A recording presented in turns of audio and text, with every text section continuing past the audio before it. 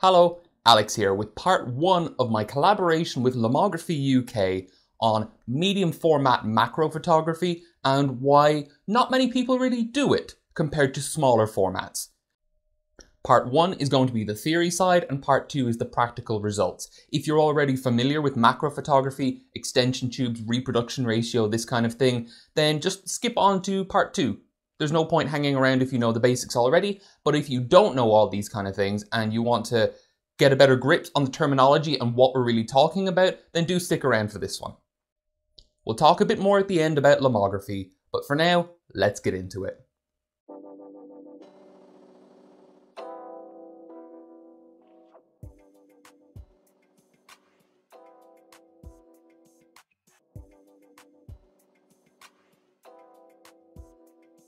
So to start, we'll talk about the definition of macro photography.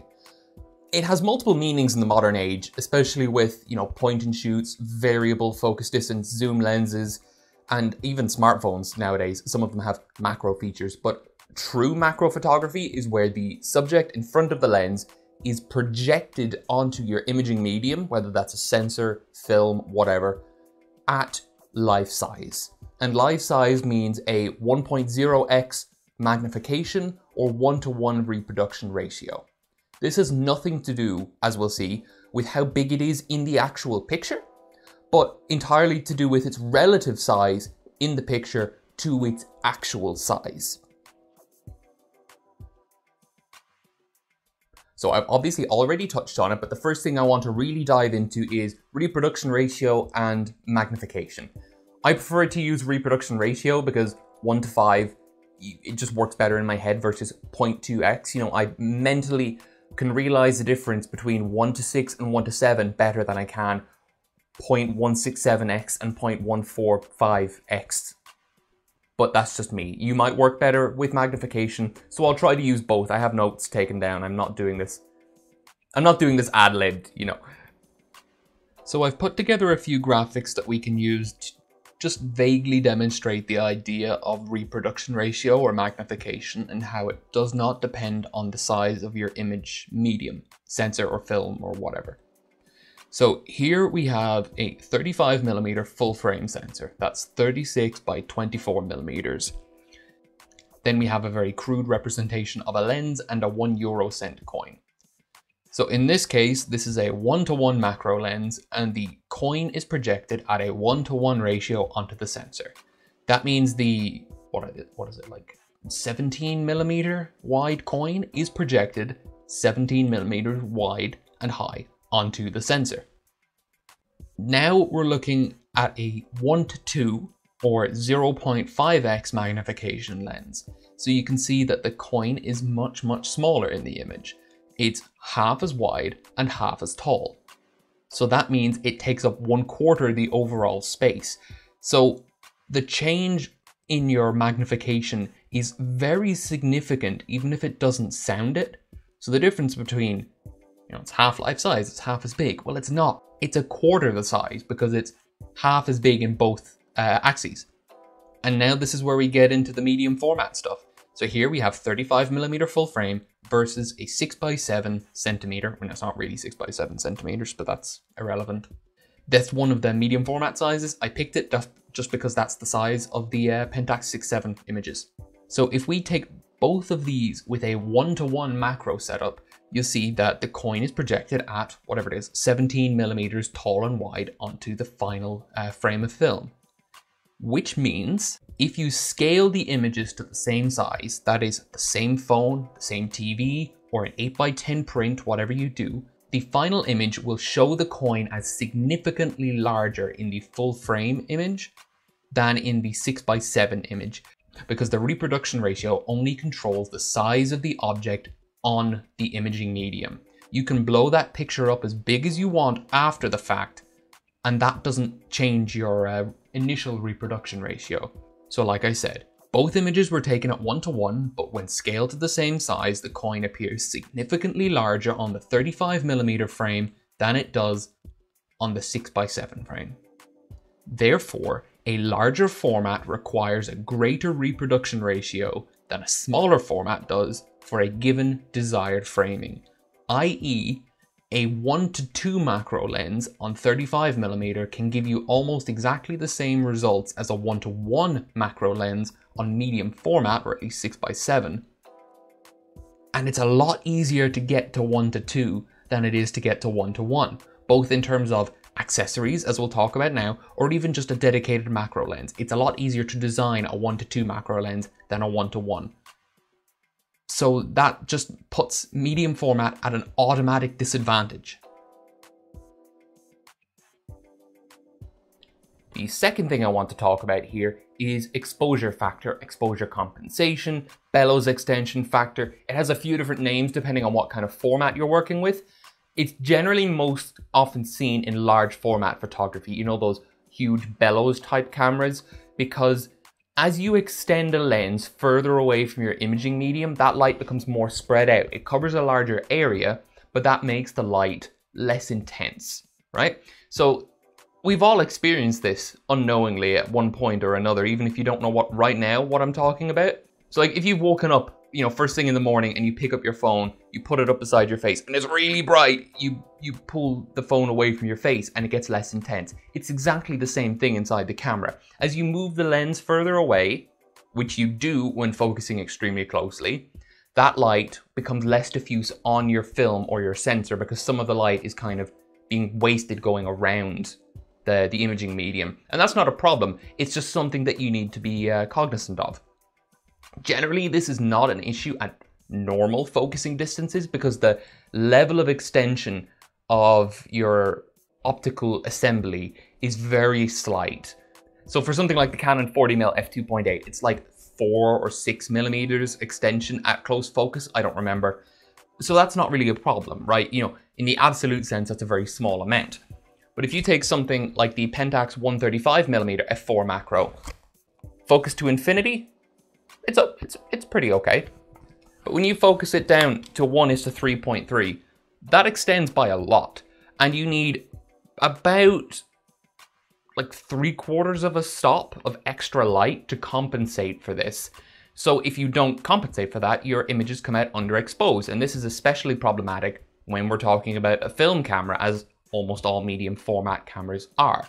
So how do you actually know what your extension factor is, your exposure factor? Well, with large format photography, there are ways to calculate it. I don't do large format yet, so I haven't looked into this, but there are ways to calculate it very precisely, which is good. For digital medium format cameras, just take a few shots and work it out with your histogram. But for film cameras, you either have to use a bit of trial and error or find a resource online. So I'm very fortunate that I share the same system as Sasha Krasnov.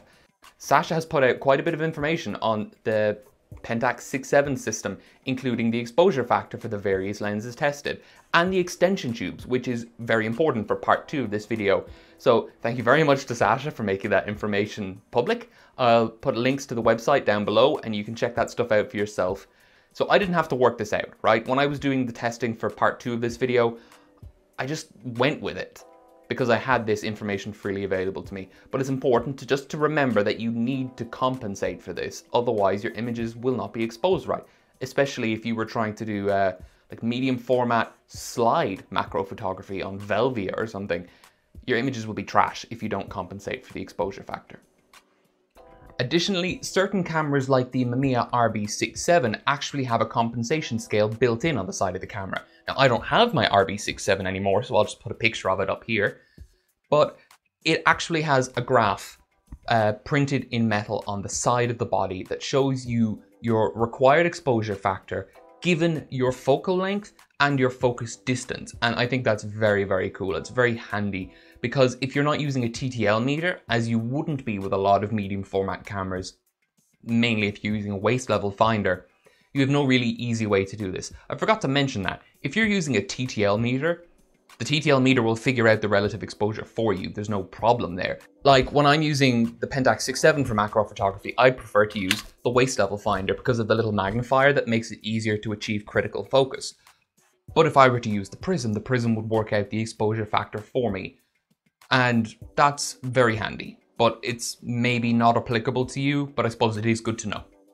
Lastly, on exposure factor, I want to note that a lot of internally focusing macro lenses may or may not communicate the so-called effective aperture, decrease in light transmission to you. So, for example, the Canon 100mm f2.8 macro, that will communicate f2.8 right down to minimum focus distance, but your shutter speed will get longer because the effective light transmission gets worse. Where something like the Nikon 105mm f2.8G macro will tell you your effective aperture. And it's not that the aperture is changing, it's just a different way of communicating the relative change in exposure setting required. And I think that goes down to like f4.8 or something like that when it stopped down.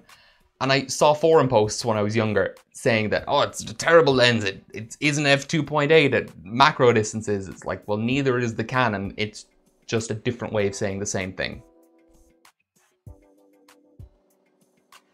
The third bit of theory I want to talk about is diffraction.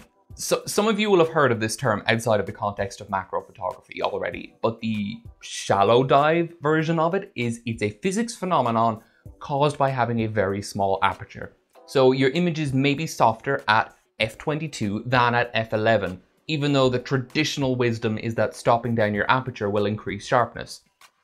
There's nothing you can do about diffraction, right? It's caused by physics and the actual size of the aperture itself in the lens. You can't get around this. But diffraction is something you have to be a bit more aware of when shooting macro photography, because when you shoot very close, your depth of field, your plane of focus is extremely shallow. So it can be very tempting to stop down to f22, f32, f64 if your camera supports it to kind of maximize your depth of field. But then you might end up actually just killing your sharpness. So there's a balance to be found there. And when it comes to macro photography on film, wing it, to be honest, because you can't just, okay, you can, but you can't affordably just focus stack like you could with a digital camera. That's a technique where you would take a bunch of images, say at a sharper, less diffracted aperture, like f11 or something, and then stack them in software afterwards. Just take the in-focus slice from each of them, put them together into a single image. I don't do that, but a lot of people do, especially for like product photography and stuff, but that's kind of outside of the scope of what we're talking about here. Okay, so now we're going to talk about the practical ways that you actually achieve a macro style photograph. There are 4 ways, and we're just going to go through them in the most obvious to the perhaps least obvious. Number 1, a macro lens. A macro lens is one which is designed to be shot at, really close focusing distances. I mean, theoretically, there's no reason that your 50mm f1.8 nifty 50 cannot be used at a macro distance. There's no practical reason that Canon, Nikon, Sony, whoever could not have designed that lens to just twist out further and focus closer. It's just that the image quality at those close focus distances will completely fall apart because it's not designed for it. It's all about a range of acceptable quality. Basically, a macro lens is designed for good image quality at infinity down to, 30 centimeters or whatever the close focus distance is. That depends on the lens. Whereas a non-macro lens will be optimized for infinity down to some other distance that just is not macro. And if you push that lens closer, the image quality just isn't as good. So you'll see this a lot with like fast aperture lenses that don't focus as close as their slower aperture counterparts. A good example being the Canon 50mm 1.2 versus the 50mm 1.8. They're like 65 and 40 or 35 centimeters close focus respectively. So there's a huge difference. And that's because the f1.2 at very close focus distances is very weak. So making it able to focus even closer would make it even worse. You get what I mean? Well, you can't tell me if you get what I mean, but I hope you get what I mean. So the main advantage to a macro lens is that it's a dedicated tool. It's optimized for this kind of thing. It will give the best image quality out of any of these methods, hands down. The biggest downsides are 1, you have to buy another lens. 2, you have to buy another lens. Macro lenses are pretty expensive, especially very good ones. They tend to cost quite a lot. They're a specialized tool, so they're going to be more expensive. It's as simple as that. The second way to take macro photographs, and this is one of the cheapest, is extension tubes. So I showed this lens earlier, the Pentax 135mm f4 macro for the Pentax 6-7. When you focus it down to its close focusing distance, it gets longer. So we'll see if we can focus here on this. You can just about see the rear glass elements in the lens here. And when I extend this out, they're moving further away from you. The entire lens assembly is moving further away from the camera, and that's what an extension tube does. An extension tube is a very simple tool. It has a lens mount on either side. You put the lens in the front, couple the back to your body, and it just acts the same way as the body of that Pentax macro lens does. It moves the lens further away from the body, and that allows you to focus more closely. So extension tubes come in different sizes. Here I have the full set of 3 for the Pentax 6-7. So for a short focal length, a small amount of extension has a greater effect. Whereas with a longer focal length, you need a huge amount of extension to get the same boost in reproduction ratio or magnification. So on micro four thirds, with the comparatively very small focal lengths, a 12mm extension tube is going to give you a huge boost. But here for the Pentax 6-7, this is like 93 or 96mm total extension, and this only barely brings you up to 1-to-1 life-size macro. And this is the thing with extension tubes. So larger formats, for the same angle of view and the same perspective from the same position, require a longer focal length than a smaller format. So extension tubes are less effective on 35mm full frame and medium format than they are on APS-C crop and micro four thirds. Just because the actual focal lengths of the lenses generally used for the same framing from the same position are not the same. Broadly speaking, there are 2 types of extension tube, dumb and smart. Dumb are these ones. They are hollow tubes. There is a little lever in here. You can hear it clicking. And that communicates the information from the little aperture slider inside the body to the aperture mechanism in the lens. And that just enables the aperture to stop down when you take your picture. If you have autofocus lenses without an aperture ring, so like Nikon's AFP or the G-type AFS lenses, any Canon EF lens, you're going to need a smart extension tube, which has electronic contact, which allows the camera to communicate to the lens even while it's extended further away. Otherwise, you might as well be using like a strip of like a toilet roll holder. There wouldn't be any communication between the lens and the camera, and things like the aperture stopping down wouldn't work at all. A disadvantage of those smart extension tubes is that they're much, much more expensive. For like a regular system, you know, not medium format, something more common and current, you can get dumb extension tubes for like 20 euros for a set of 3. But if you want smart extension tubes, you could easily be paying in excess of 100 to 200 euro for a full set, especially if they're OEM brand, which is crazy. But the advantage of the smart extension tubes is obviously you get the aperture control, as I said, but you retain autofocus, which is very, very handy. The third type of macro accessory are diopter filters or close-up filters. These are a simple piece of glass that you screw onto the front of your lens and it reduces your focusing distance accordingly.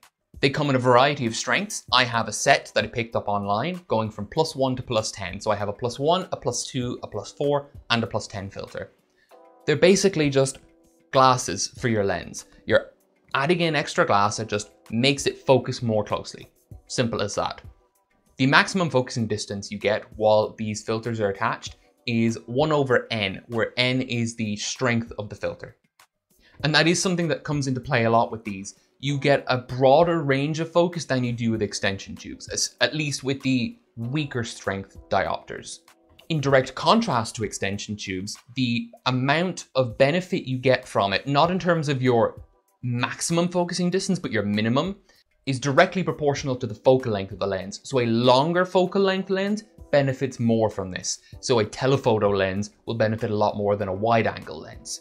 So that should be part of your decision-making process. If you're working with a micro four thirds system or an APS-C system using shorter focal length lenses, extension tubes may be better. But if you're working with telephoto lenses on full frame or a medium format system, these diopter filters may actually be better because, again, from the same position, for the same perspective and same framing, you will be using a longer focal length lens. So you get more benefit out of these than you do the extension tubes.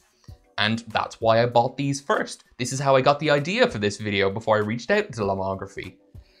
These filters are very cheap as well. I got the full set for 17 euros, thereabouts.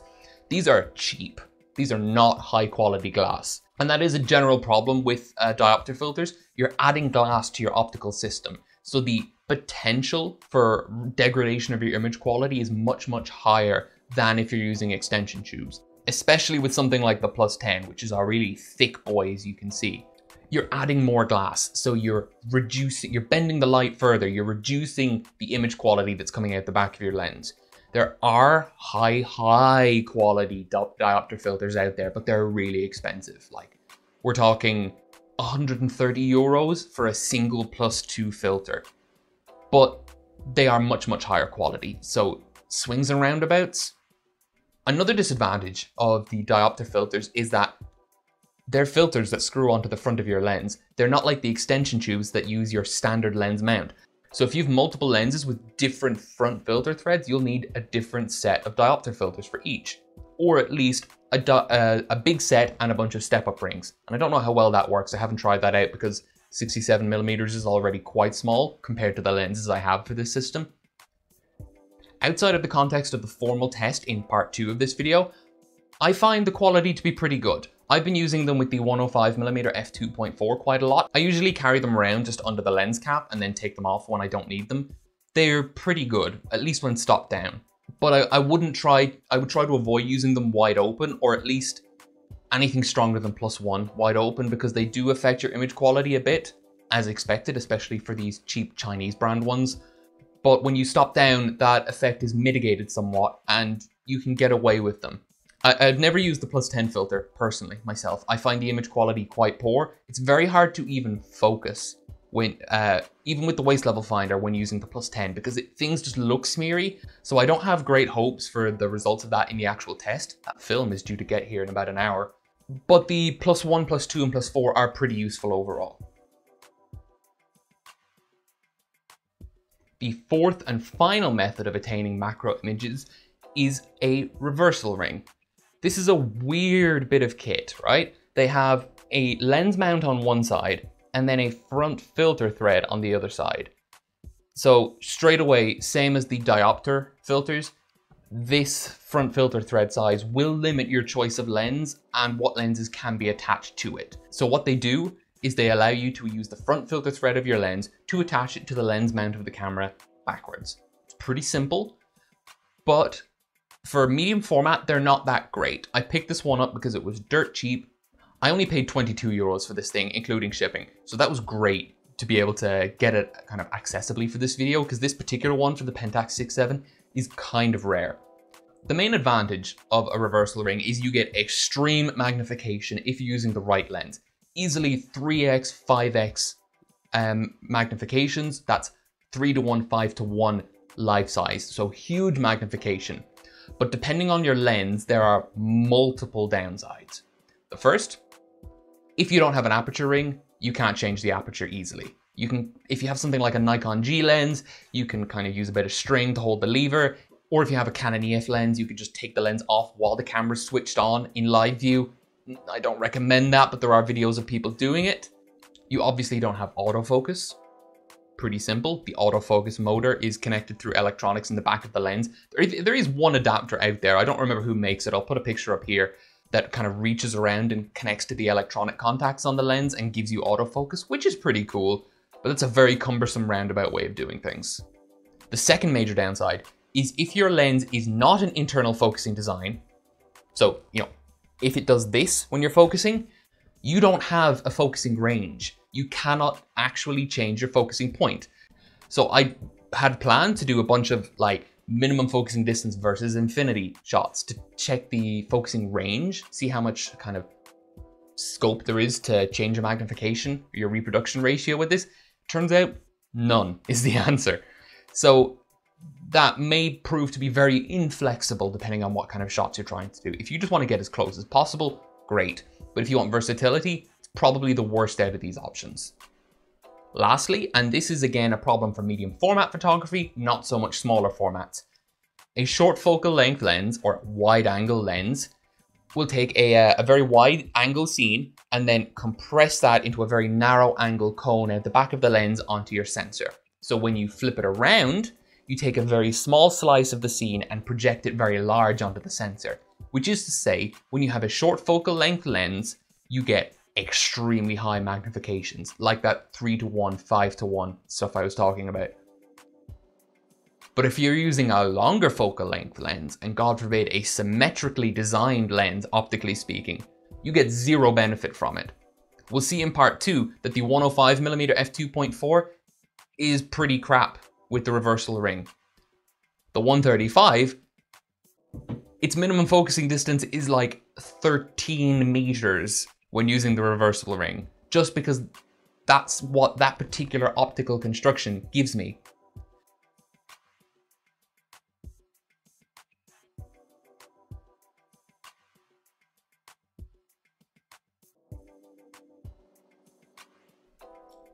So to summarize, why don't people really do medium format macro photography? 1.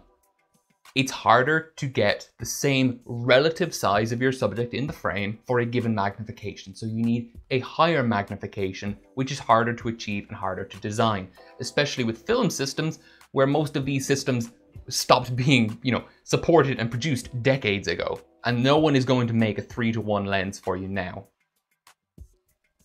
2.